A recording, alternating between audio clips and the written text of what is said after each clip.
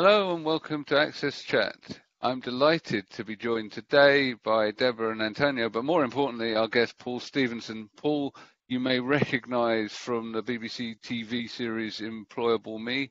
Paul is a Tourette's advocate, and Tourette's is a syndrome that is little understood, and I think it's really well past time that we talked about this subject, so I'm delighted to have Paul with us. So Paul, welcome. Can you tell us a little bit about yourself and the work that you're doing? Well, thank you very much for inviting me. And yeah, my name's Paul. I'm 56 years old now.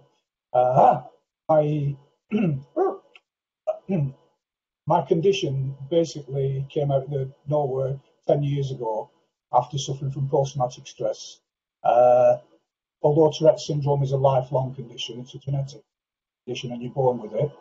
Mine got pretty mild until I suffered some trauma and was unable to control the condition.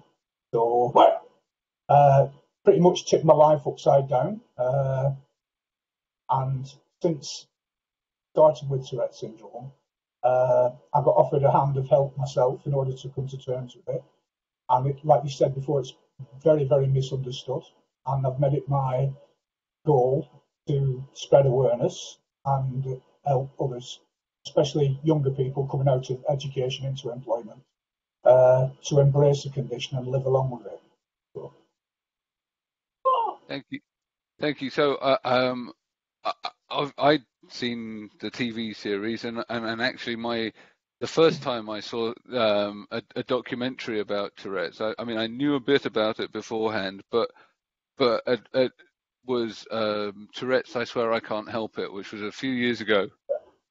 And that was an amazing documentary. But at the same time, people think it's humorous, but the consequences of some of the stuff that happens is significant. You were tweeting not long ago about it's a good job you being quite a burly guy because you had a tendency to walk into public toilets and not be able to control what you said. Yeah, just shouting random things out, which obviously, I always say that my vocal tics end up being the most inappropriate thing that you're in. So, you get racist tics, you get tics insulting people who are in authority, slurs against people, your friends, different things, and it's not really got any control over what's going to come out. But saying that, people like myself who have this condition, coprolalia, are a very small percentage of the average Tourette's person who lives with Tourette syndrome.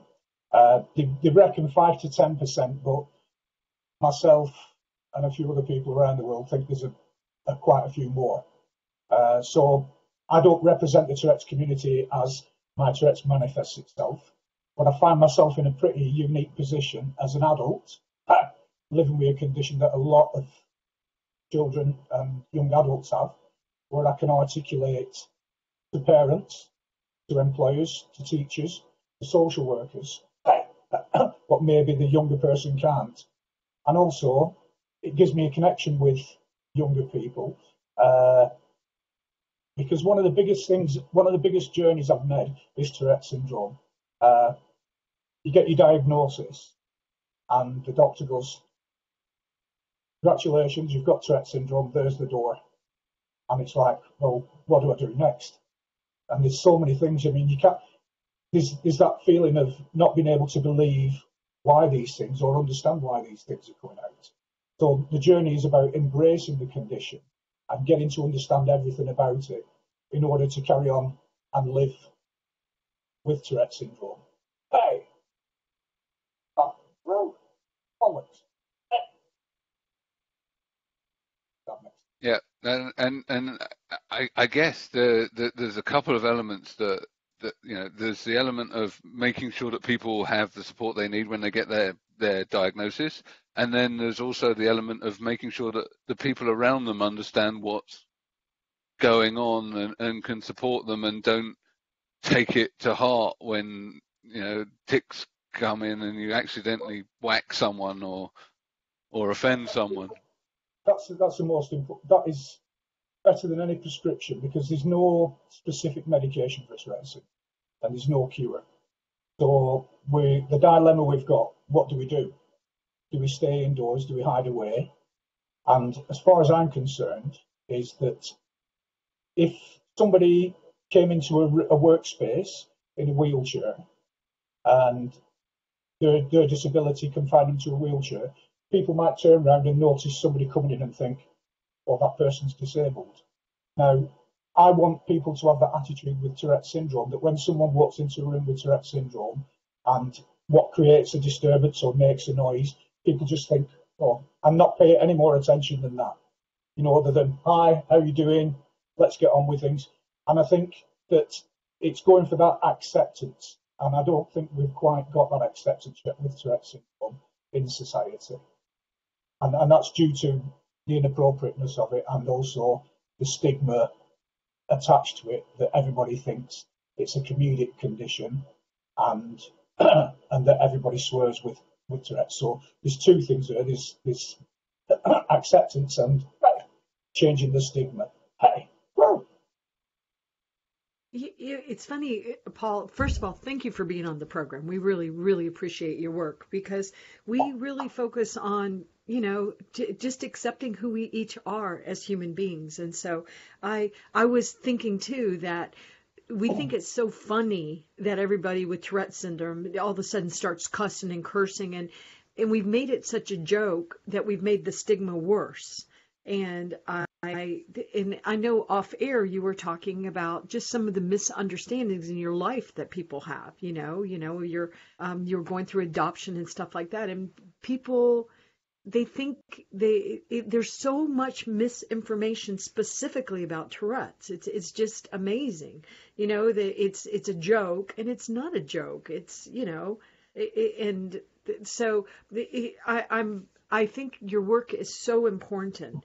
And, what are some of the things that you're suggesting that others with Tourette's, and I love that you're working with the young people too, because they want to, it seems like they're doing an even better job of understanding and accepting us each as being individuals. And do you have quirks? I don't know. Why are they quirks? It's just who you are. It's, you're made up of a million different pieces, and that's just one piece. So I'm curious what you recommend to the younger people that are trying to deal with this. How do we change society's minds about, Tourette's and neurodiversity? I could give you an example. At one of the meetings, a young person came to me, because we've got some support groups around the UK. I go into schools and, like I said, I go into universities. But at one of these support group meetings, a young person came up to me and said that I'm not getting any help at college. So I think I'm going to change college. Do you think I should change college? So I asked the questions, how long have you got at college? Do you have a lot of friends at college? Yes, I've got 6 months left. I said, what help do you need? And the young person said, not 100% sure. So I said, do you fully understand how your condition manifests itself? And it's only until you understand how Tourette's and yourself work. Now, when you get a diagnosis of Tourette syndrome, it's not usually a standalone diagnosis. It usually comes along with ADHD, OCD, and other spectrum disorders. So you've met one person with Tourette syndrome, you've met one person with Tourette syndrome. And also in that mix is your personality, because my personality is so entwined in my condition, and we're pretty much unique like a fingerprint. So one thing that I do suggest to young people is go on that journey, go on that voyage of understanding, getting to know yourself again and how you are with Tourette syndrome. That makes sense. It does make sense. I don't know enough about Tourette syndrome, but I'm going to assume, like anything else that we're dealing with the brain, when you get in more stressful situations, it probably gets a little worse. I would just assume that. I don't know that for sure. That's correct. So in a time when you're trying to control it, right? Go ahead. Well, it is. You're correct. Stress and anxiety exacerbates the condition. So when I'm talking to people on how do we work along with someone who's got Tourette syndrome, what I try and do is build up an appreciation for the individual with Tourette syndrome, that their work day or their school day doesn't start at 9 o'clock or 8 o'clock on Monday morning. That day starts the night before, preempting what things are going to befall you. Am I going to be in a situation where my tics are going to bother people? So the anxiety is building up all the time. How am I going to concentrate on doing my work all day when I'm holding my tics in? So we find a lot of people with Tourette syndrome in a public scenario, in a working scenario in school, suppress and hold the tics in. Now, this takes extreme amount of concentration, willpower. So if you think about it, at school, we've got people with Tourette's who are like middle-level attainment, but yet the reason why they're at that middle level is because they're holding and suppressing and dealing with all this neurological stuff that's going on. So if we can relieve any of that stress and pressure, this is the thing, is once they get to understand the condition and they can explain things to people, then the next step is getting other people to understand, and what can we do to make your day easier so you can cope and you can be productive and get along with things. And it's, for a very complex neurological condition, there's some very fundamental things that we can put in place to deal with that. I'll use it for example, my own, because I was born in the 60s, I had ADHD, OCD, sensory processing and Tourette's. Now, I didn't know I had the conditions. I think we had what we called back then naughty boy syndrome. That's what people, that's all I was, a naughty child. But I had quite a high attainment level at school. And my school reports, my mum's still got them. It reads back, Paul has got a very high attainment level, but do not be misled by this level, because he does nothing but disrupt, distract, and interfere with other children, and does not pay attention and daydreams. So now if you see a kid nowadays, who's hitting high attainment levels, but yet basically not with you in the classroom, you think, this is going on here. But back then, all the stuff going on. Hey, well, and you know what, it will also make me, and I don't want to hog the microphone, so Antonio and Neil, I'll say one more thing, but I would wonder how can people that love you and love somebody with Tourette's, how do we do a better job of supporting what the individual is going through with Tourette's? They're because like anything else, I think sometimes if we are surrounded by people that understand us and can help advocate with us and for us, that it makes things easier. But it would seem that, the loved ones are going to be confused by this very complicated diagnosis, as you mentioned as well. People make assumptions based on what the perceptions are, what they see. So my parents are very religious.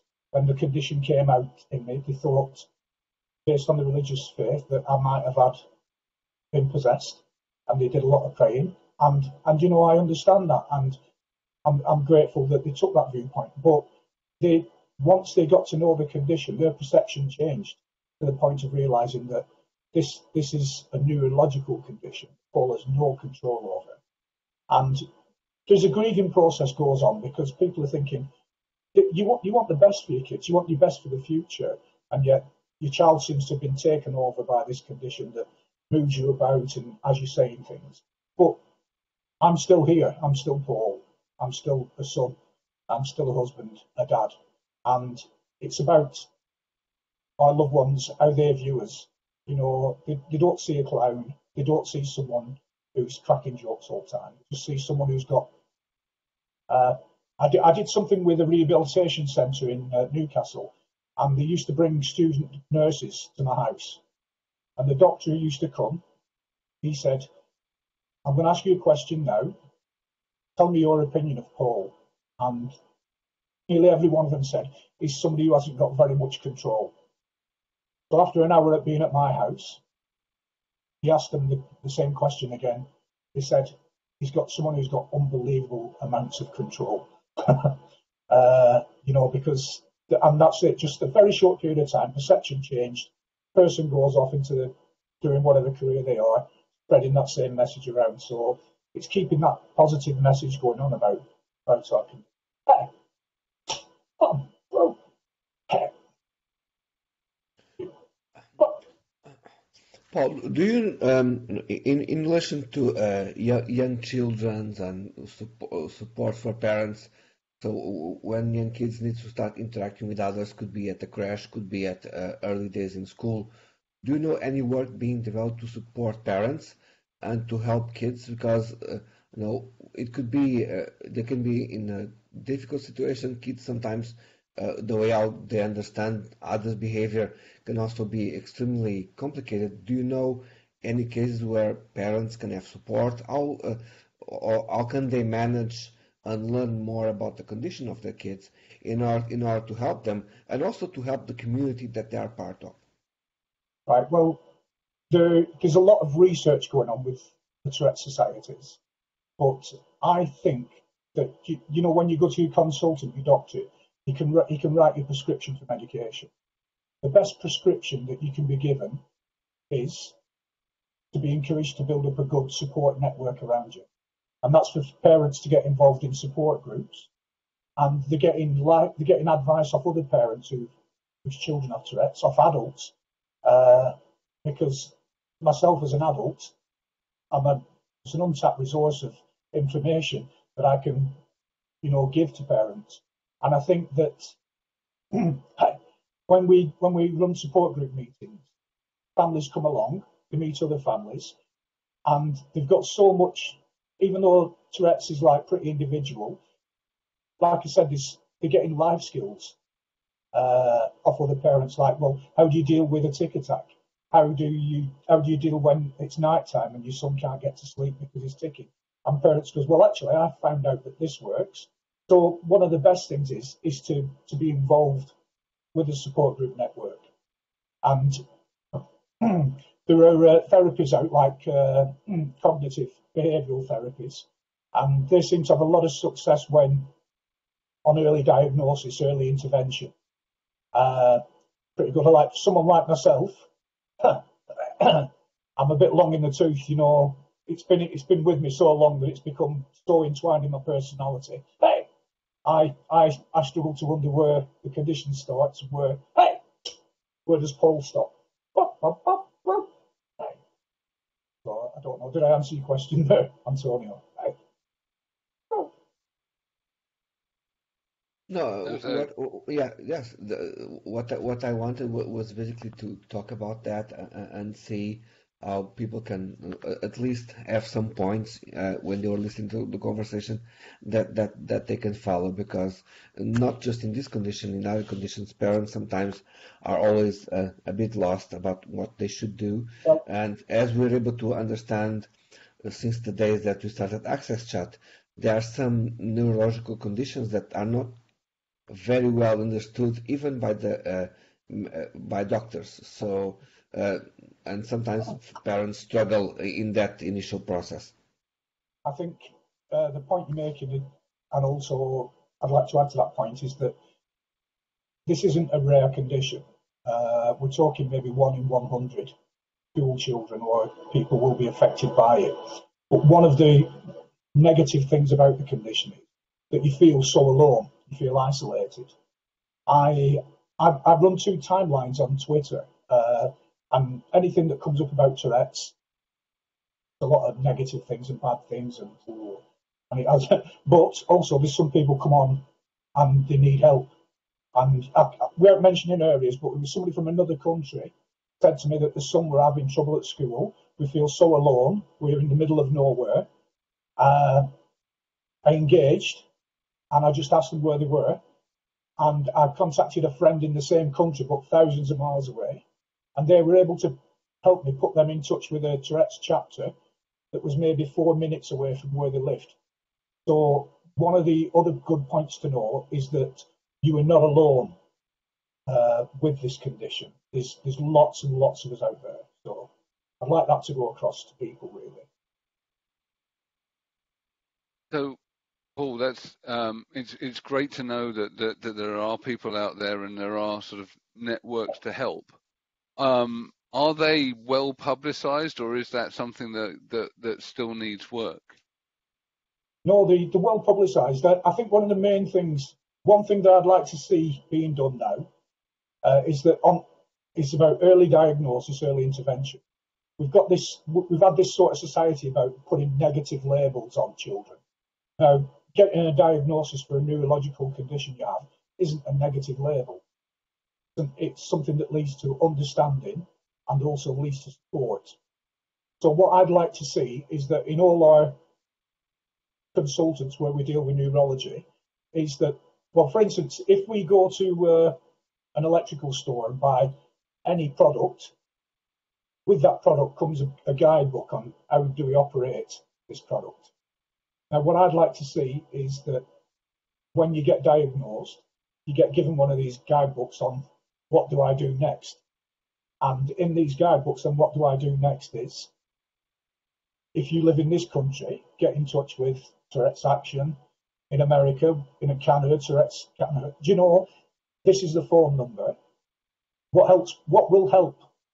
Rather than saying, whack all this medication in you, which sometimes medication is necessary, but the most important thing is contact with other people who live with it. So maybe localized support groups, because the network I've got, the friends that I've got, the friends that I've made is worldwide. Like I said, in another country, within a matter of seconds, I were able to put somebody on to somebody else, signpost network, who could help them. So I'd like to see that from day one when you get your diagnosis, that you walk away with, rather than just being shown the front door, well, the exit, away with an instruction pamphlet on, bollocks. But yeah, like I said, you're not alone, and there's a lot of support groups, and they're fantastic support groups. Well, hey, they can send me a Christmas card now. Paul, I have another question. What do you do? What do you do as a career? Do you support people with Tourette's as a consultant? I'm right. Just curious. At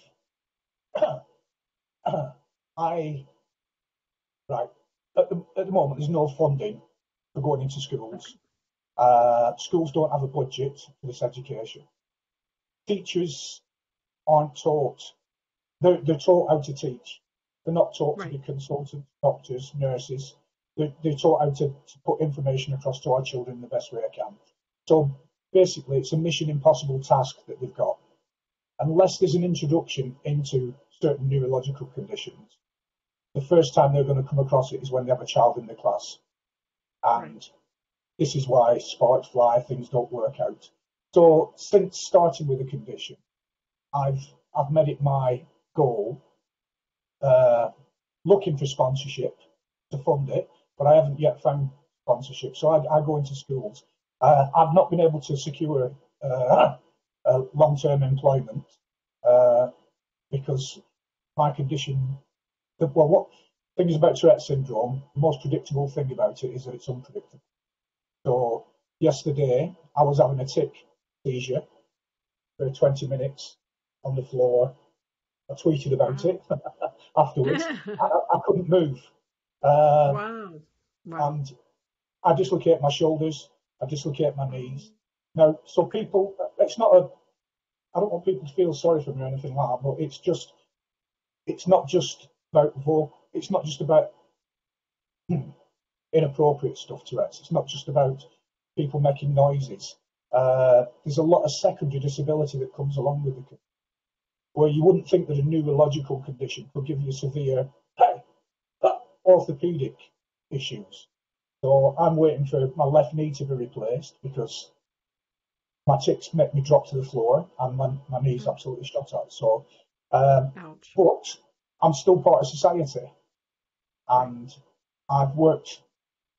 From being 14, I've always had 2 jobs, and one of the biggest things to come to, I know this is a sensitive subject, today's climate, is feeling that I was of no use anymore, that I was redundant. You know, this guy who's done this, who's done that, and he's got his 4 kids, and he's working along, and everything's going right. All of a sudden, he's no use to anybody. He's a village idiot, he's a fool. There's all these things that go in. But the thing is, I am used to society. I've got a role to play. I could sit back and I don't have to do this, but I want to do this because I want to change perceptions. I don't want people to experience the same things in life that I've had to go for. So if I can give somebody now that leg up and help now, where I didn't get that when I was a kid, you know, that sort of understanding wasn't around then. So that's what I want to do. I want to change people's perceptions, and I can go into schools and I can tell people about my life story. I recently went into a school, and what I do, I use one of the documentaries, the Swedish documentary that I made, and it's pretty much a day in the life, and it's a 20-minute section, and it shows me from getting up in the morning, putting my leg braces on, shows the scars on my legs, shows me struggling to eat, shows the frustration when I'm in a public place and I can't stop my tics. And it covers so many different points that I could never cover. But I've found the feedback I've had from teachers is just like, wow, we never knew Tourette syndrome had that effect on people. And I don't want to be seen as weak. I don't want to be seen on the peripherals of society. And I'm still part of society, and I'll fight for that right. Yeah, it would be nice to see some corporate sponsors stand up and, you know, help fund your work, because your work is so important. And it's important certainly in the school system, but it's also important in the workforce, because I would, just based on what you're teaching me now, I would assume that people with Tourette syndrome probably are underemployed or unemployed in a much higher percentage than other parts of the population, probably other parts of the disability population as well, just based on what you're telling me. And you're telling me things I didn't know. Well, it's amazing, because when I said about a diagnosis being a negative label, it's not a negative. If we don't get a diagnosis of our conditions, we get branded with negative labels. So when I was at school, I was called good for nothing, daydreamer, inherently evil, and lazy. And this, you know, I'm thinking, I'm a hard worker, you know, I'm not lazy. And it doesn't affect your IQ neither. You know, a lot of people with Tourette syndrome have got a high IQ. And I found that out when I did Employable Me with Nancy Doyle. We went through this test over a 4-hour period, and I found out that I'm a visual thinker. I've also got a thing for coding, for remembering numbers and sequences. Now, I used to work at a paint manufacturer's, and after 2 or 3 months of being there, I knew every single code for every single product that they had. I didn't specifically go down to memorize them all, but I no longer needed a book year thick. I remembered everything, and I only came to this understanding of it is when Nancy explained I could read a sequence of 13 numbers back, random numbers in reverse, and I didn't know I had that thing.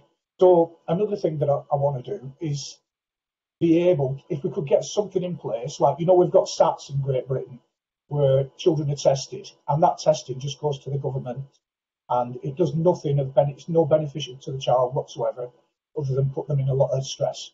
And what I'd like to see in place is something like what Nancy does, and that's like an aptitude test, and find out when our children with neurological issues are younger, find out what they're going to be able to do in future. I do photography. I used to do art. I've got a very creative mind.